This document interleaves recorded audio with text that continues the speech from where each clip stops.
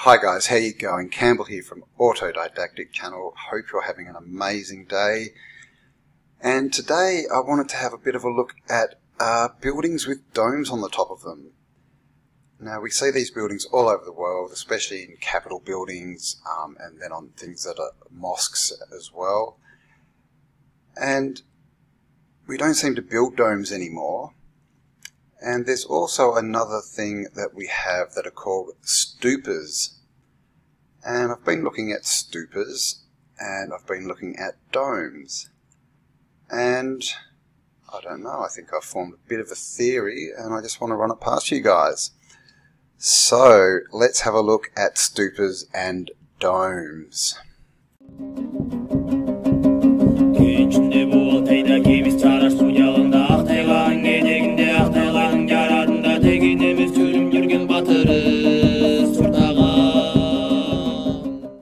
Okay, so what are stupas? These are stupas, but these are stylized, shall we say, stylized stupas.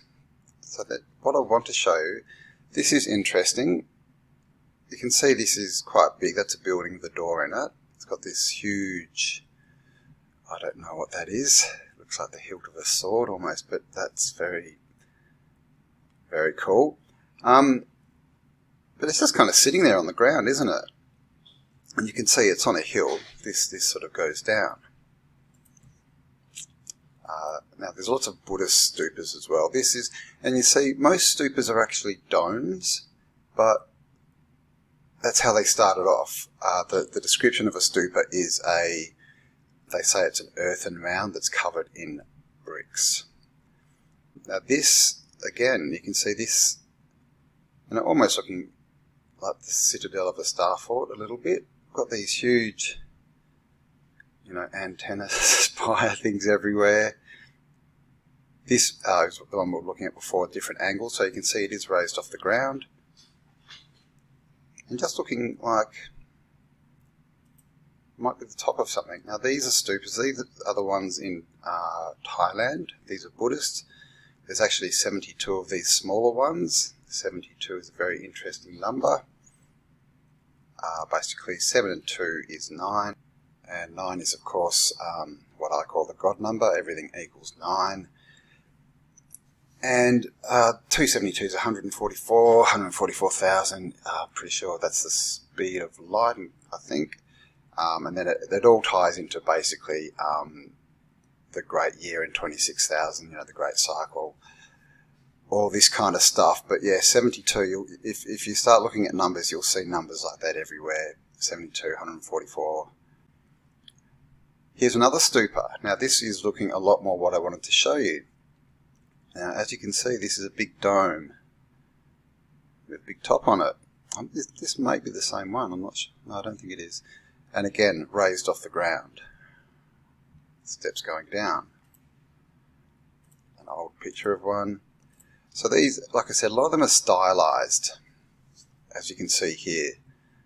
Stupas. So we've got the dome, then we've got a dome with big antenna on it, and sort of a bit more, and then this is what they call a pagoda. So here we go.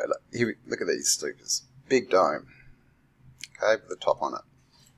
This one, again, big dome. Got the top. Got a bit of the bottom there. Again, big dome. Now all these, they actually have this is like a chart of what the different bits of the stupa are, as the Buddhist architecture and symbolism says. So I'm not sure. I have sort of had a look at some of those words, but it would need a bit more digging. I'm just wondering if they're actually talking about, antiquity things. Are they trying to tell us something? Because all these different parts have different names. Here's another stupa. And see how they just kind of seem to rise out of the ground like this. Just a big dome coming out of the ground. Picture of one. Stupa at Sanchi. Another big one. And see, it's just sort of popping out of the ground. It's just a dome popping out of the ground. So what I'm thinking, guys, another one. Okay, these are called, these are now called stupas, but stupas really, I guess in archaeology they started off as sort of, earthen mounds that were covered in bricks, but I mean, this clearly has a door, you can go in there. So just these weird dome type things just popping out of the ground. This one looks like it's a modern one.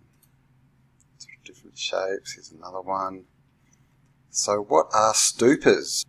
Well, let's have a look at this picture.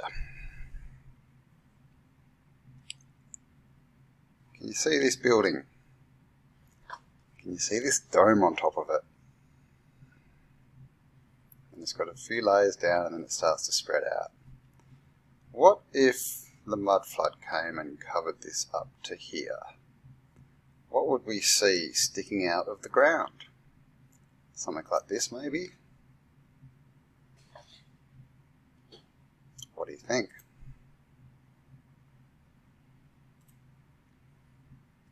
Look at this one. So here are some more like these things, and like I said, this one actually, this is like the pagoda type, and again they're like towers popping out of the ground. These ones are sort of stylized, so these have been built this way. So I'm not saying that these, little smaller sort of statuesque sort of type ones are buildings, but I think that these big ones could be the tops of buildings. Look at that.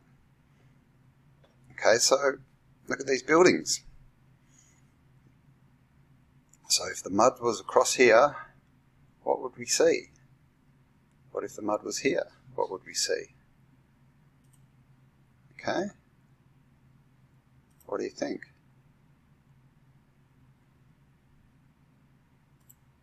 Because we have these domes everywhere, right? So we have these big dome buildings. We have things like this, and this. Some of them looking pretty old.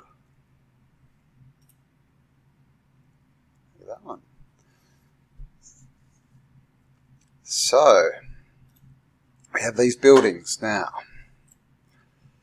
This is, excuse me, Underground Secrets of Rome, Nero's Golden Palace, or the Domus Aurea. So, if we come down here, it just says, now I can begin to live as a human being.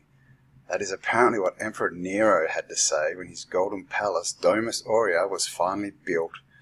Poor Nero, he must have been living in squalor before he could move into his 300-room abode set on 200 hectares of manicured gardens, fountains, and a huge man-made lake, as big as the Colosseum. Actually, they say the Colosseum sits on top of where the lake was.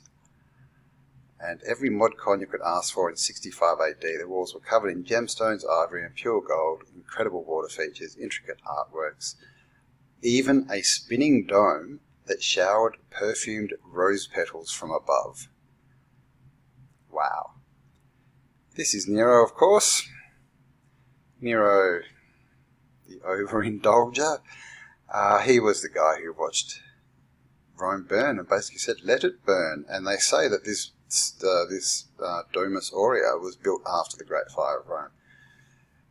And Nero was, very excessive. I've read a story that, because he used to hold banquets that just went for days, and I've heard there was a story that said he actually ate 1,000, 1,000 oysters in a day. So I don't know if that's true, but he wasn't a small man. Now look at this. This is his the house he built. This is apparently the house that he built. Now, can you see that this is brick? This wall? Obviously we have these domed roofs, arched roofs that we see everywhere. And again, just completely oversized. Now this picture, this is all the Domus Aureus, and This is all underground, guys. It's all underground. Now look at this. Can you see these squares? Different shapes. And up here, can you see this? It looks like there's been a layer of plaster or something on there, and it's broken away, but on the plaster it looks like we've had artwork. This is a better one. You can see the patterns in this one. Okay, so that's the roof. You can see it's broken away here, but look at that. See these patterns and all this art all up here. And you can see the size of this thing. Look at that. It's just ginormous. It's huge. Oh, the height of these rooms is gobsmacking. And to think this is all underground. No expense was spared. Nero liked to entertain in the most extravagant ways, a massive dining rooms and grottos for his guests to relax in, and every room made the best use of natural light and advantage of the views of the manicured gardens outside. It's interesting that no bedrooms or cooking areas have yet been found. That is interesting. It seems it was built as a palace, and they say that he, when he moved into it, he said, "No, I can live like a human," but there was no bedroom or kitchen for him. The palace seems to be built for a pleasure alone, entertainment for the rich and famous. Modern day New York apartment run by a pedophile. No. So this is still inside, guys. Now this is the octagonal room. It's the most impressive and one of the most important structures in Roman architectural history. Octagonal in design, with doorways leading into the centre, with a round oculus above the centre where the bathe of sunlight would have funneled in to light up the room. It is entirely made of concrete, a Roman invention, maybe not, that was seen in its day as an architectural marvel. This design was later copied to create the ceiling of the Pantheon. Okay, so oculus, right? Big hole in the roof. Look at these lintels. Look at that. That's made of, looks like it's made of bricks, or I don't know. See, it looks really thin bricks. I've never seen anything like that before. There as well. Very strange. So this is the oculus, right? So this is a big, this looks like the dome. Look at these, see these? These holes, equidistant apart. Now on domes, what do we see? We see all these holes, these windows. Sometimes they're like this, sometimes they're round. But they all seem to have them. These ones may have been filled in. But see? We get these everywhere. So what's going on here? More of these strange... Yeah, see it is. This is actually... It's almost like slate or something. You know, very... You know, thin long bricks. And they've been stacked in there as a lintel. I've never seen that before. That's a lot of work.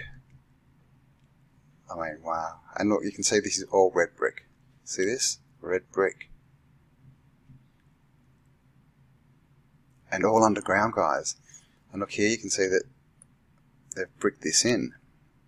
These were even bigger. And again, you can see remnants of artwork on the ceiling. So this is all underground. And look at that lintel. That's just, wow. The work that would have to go in to making that is just, seriously, that's a lot of work.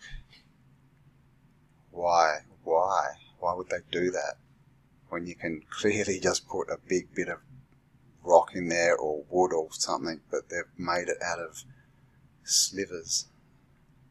And this as well, see, these are very thin as well. They've done it the whole way around.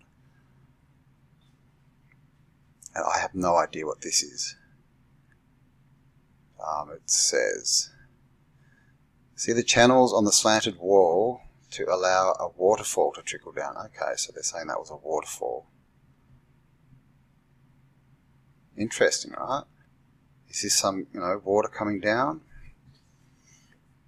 over these, rippling over these rocks to oxygenate it. We're talking hydrogen here. See the channel started, blah blah blah, trickle down. So again, look at this artwork. See, this is all fallen off, but look at this. Okay, so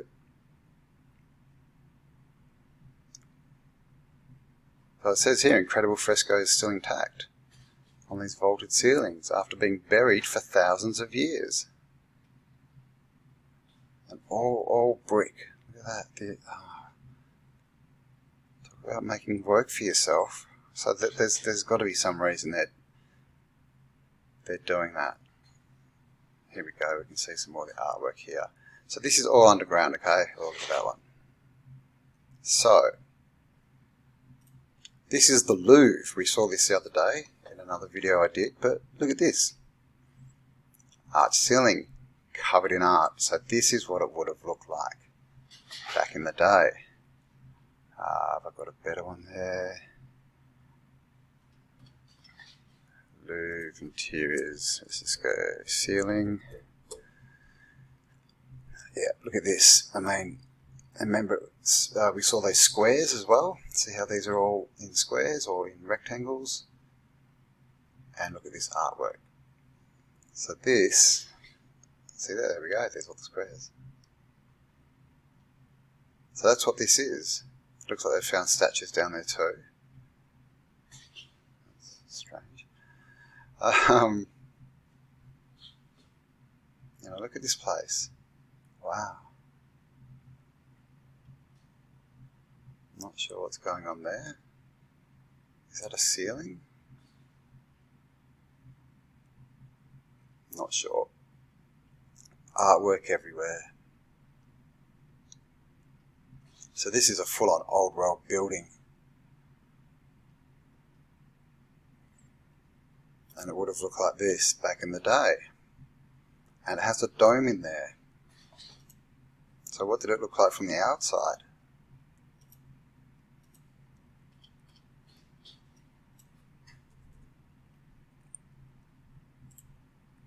This maybe? Because look at this, they said that Nero's palace was 300 rooms. I mean, look at it.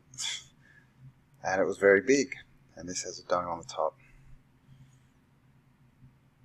I mean, what do you think? And that oculus, you know, is that just a hole where there used to be a dome over that?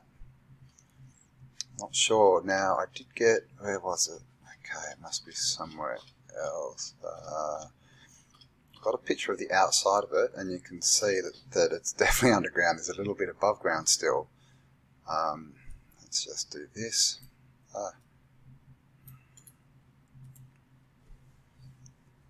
Domus Aurea. Okay. So this is it, apparently. Some of what's left on the top, and you can see another massive dome there. Looks like it's just been ripped in half.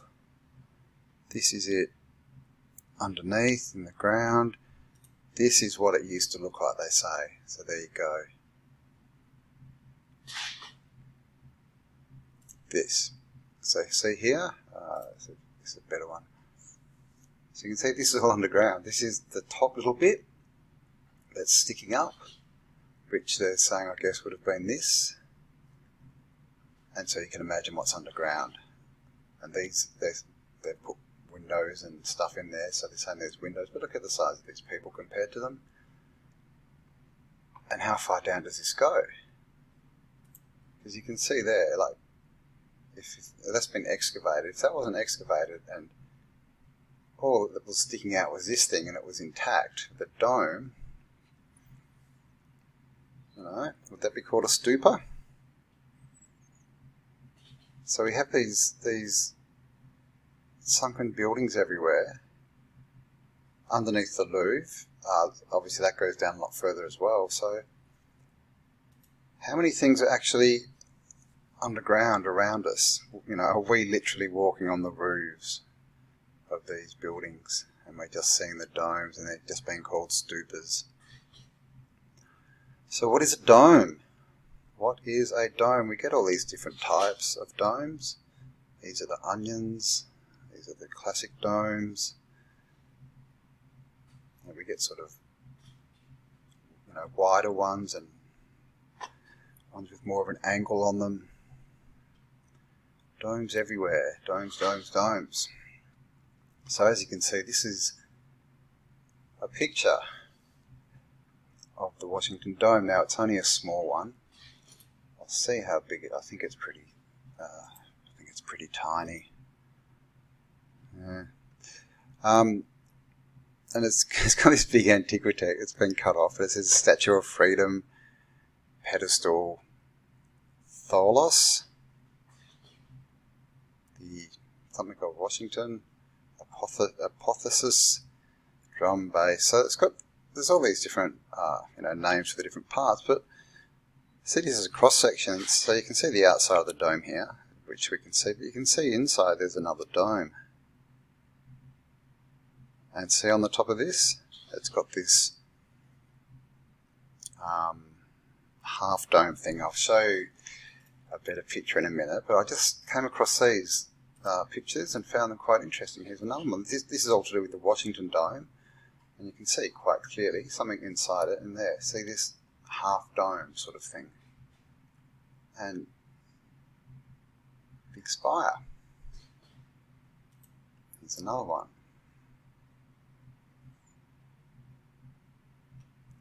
So if you want to look at these, I think, yeah, just put in your United States Capitol Dome and you should be able to get them. But yeah, that's what's inside a dome. But I do have a couple of better pictures, so let's have a look at them. And I wanted to also do a shout out to Inga, who let me know about Nero's Palace through my Facebook page. Thought I'd find it interesting, and I very much did. So thank you for that, Inga. And here's a book I found. We're back on Gallica. This is from 1650, publication date, and it is Max Vatican Building, prescribed a lofty emperor. It's the Vatican. That's a very strange title. Oh, okay. So it's a book. It's the book, and you can see we have domes. It's basically it's not really plans, but it's pictures of different parts, temples and things. Buildings that are in the Vatican, floor plans, and we get some cross sections. So there's no actual measurements really in these, so I think they're just drawings. They're not plans. So let's see. Here we go. Here we have a dome.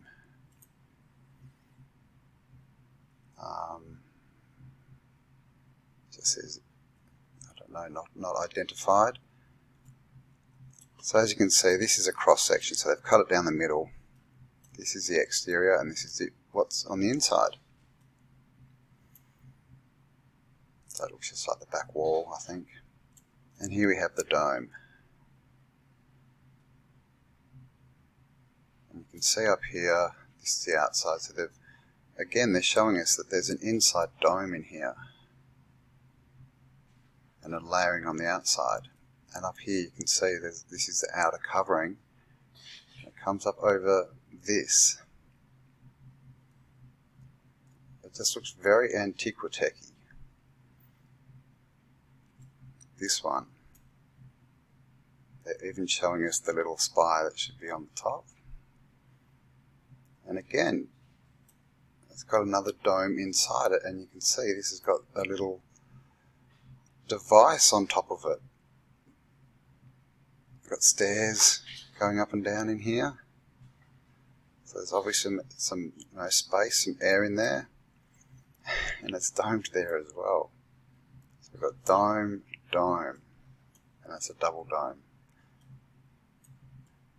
So what's going on with domes? Is this the one I wanted? No. Okay, 1 minute. Okay, so here's another picture. As you can see, this is the outer wall, the skin, the covering, and inside we have another dome, and we've got the same kind of device looking thing. They're these cylinders, and they've got vents or something in the side of them, and this dome on the top of them.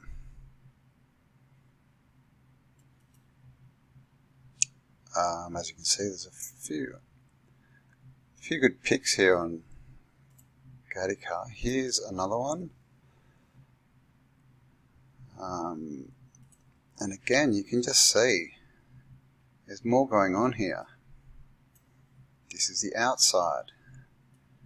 Have the dome, and on the top, there seems to be two different types. Sometimes we have this half dome, like a large half dome thing on the top of the dome, and other times, and then it looks like we've got the cylinder here. It might have me up there too. But other times we don't have this. We've just got that cylinder, this kind of thing with the half dome on it. Now this is a static generator, guys. We've all seen these, you know, like these where you put your hands on these things and your hair goes up. Okay, have a look at that. Electrostatic generator. Oops.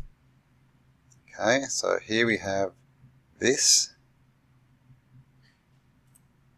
Here we have this, and it looks like up here too. This looks like it. Yeah, actually, that does look the same as that. Just, you know, bit of a different style, and hooked in to this antenna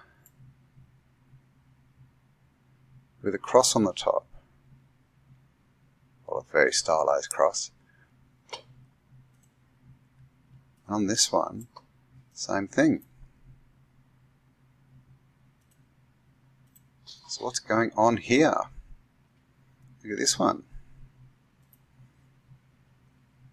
See this big dome. Look at that.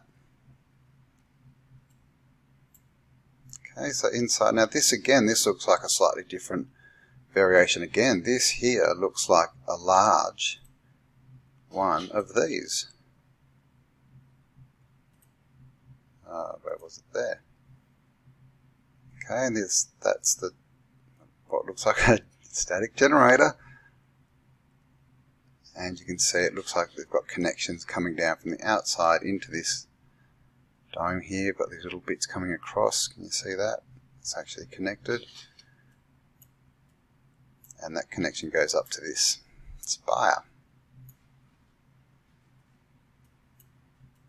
So what do you think?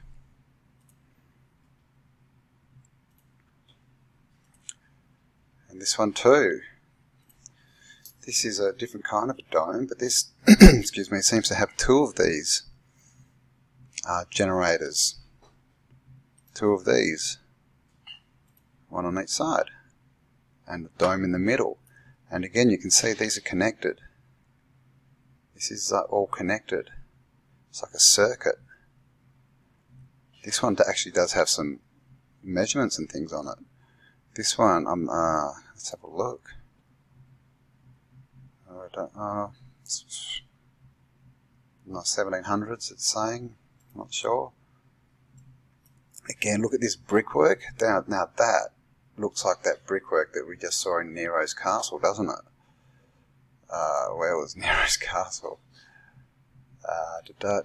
Here.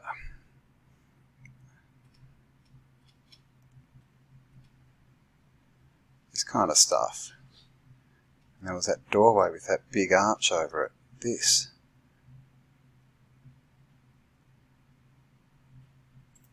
Are these just all, you know, well, you know, this is what we're looking into. These definitely seem to be just energy generating machines. There's a guy as well who makes domes. I've forgotten his name. He's from Portugal, I think, somewhere. And he's been making domes and things for years and years. And when he was asked about domes, and he looked at how to look at the old style domes, and saw that there was metal, and then that most of them are covered in like terracotta or in glazing or in tiles and things, which is an insulator. So he just said, yeah, that's just an energy generator. It's a conductor. So here we go, like, you know, this one has stairs, so I'm not sure if there's more going up, because you can see there's stairs going up in doorways here. So I'm not sure where the antenna is, or if this is an internal thing, but, you know, this is the thing. Look at this one. It's just a large different design, It looks like a double one, doesn't it? And of course we've got the spire all connected in. Again, clearly there's a dome on the inside. Clearly. Got little antennas popping off the side here, and you can see this comes out and it's connecting in. Is it? Or maybe that's just the outside. Okay, I could be wrong there. This is definitely connected to the outside. There. Up over the dome. Not touching here. So but it's definitely over the top of the dome. It's just a big... It's got vents in it, but yeah, it's like a big static generator. And then on the top, what do we have? Got a big spire. So are these just collecting just radiant static energy in the atmosphere, just funneling it down to these electrostatic, collecting sort of generator collectors? And then is this some kind of, I don't know, chamber to store the energy, and then it's driven downwards so that you can use it in the building? I mean, it might not even be stored. It might just be a free-flowing form of electricity. They might not have needed plugs. It's probably all just, you just build a device that can receive the energy and you can use it. But this is clearly some kind of device. Look at all this. And that's all the same. All looks the same.